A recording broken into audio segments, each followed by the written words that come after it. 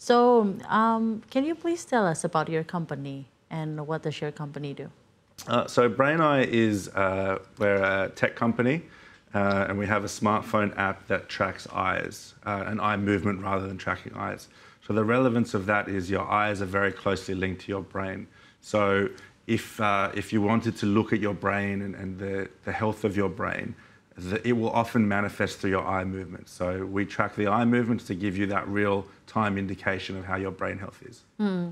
Can you please tell us the story behind Braineye's development? What actually inspiring you about the development of this technology, and what specific brain health challenge does it aim to address? So brain health and neurodegenerative disease is actually one of the leading causes of disability in the world. And 1 in 3 people will suffer from a neurodegenerative disease or ailment in their lifetime.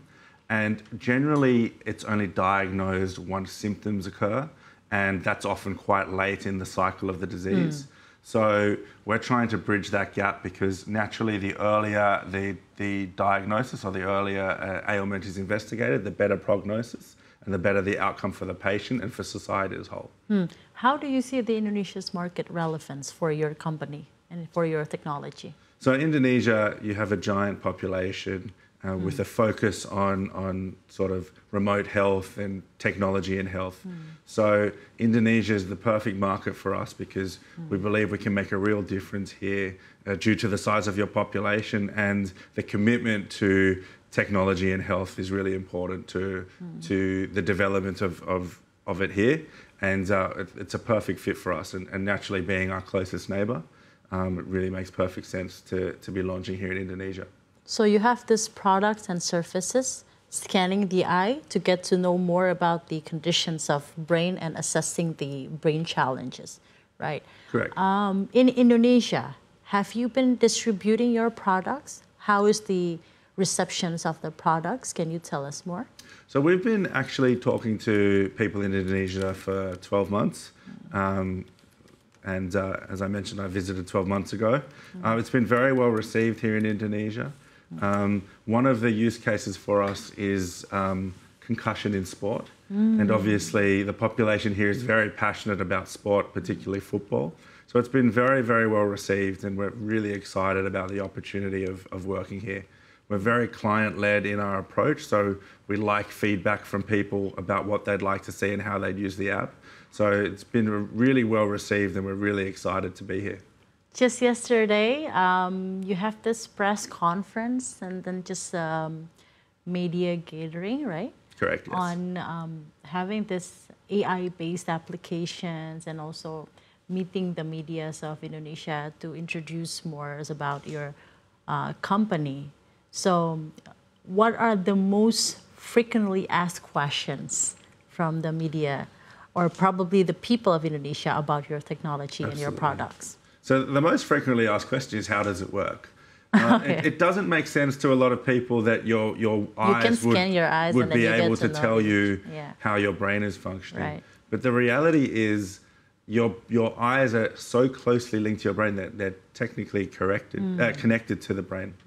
And so following a moving target with your eyes seems simple on the surface, but it's actually using the majority of your brain. So that's essentially why you'll see any sort of deficiency in the brain manifest through your eye movements. Right.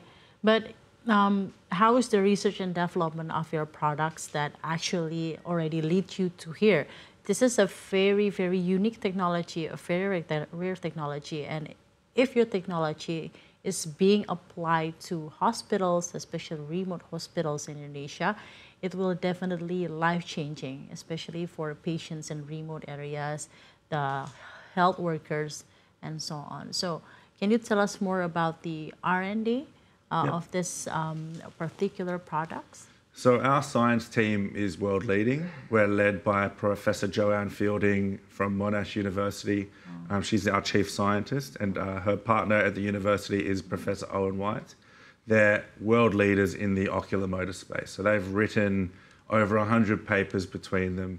They lead our efforts with R&D, and we've got a very strong science team. And I would say our science team is one of our major strengths that separates us from other players in the market when it comes to eye tracking and links to the brain.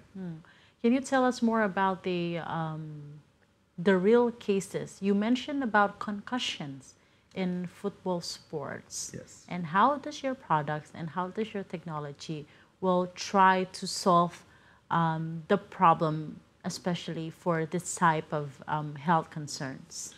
So concussion is one of the major use cases for the app, as you said.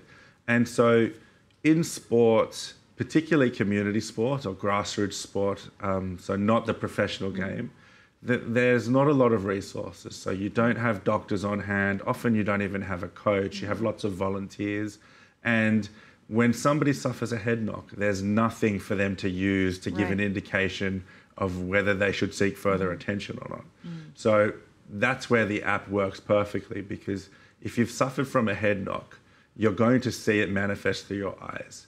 The eye movements are very typical. So if you measure your eyes over time, you're going to see pretty consistent results. If you've had a head knock, you'd expect to see a pretty significant drop because that deficiency will manifest through the eyes. So in the absence of trained medical professionals, a tool like ours is perfect to direct a user to what happens next. So it will prompt them to seek further investigation if there is a big deficiency in their eye movements.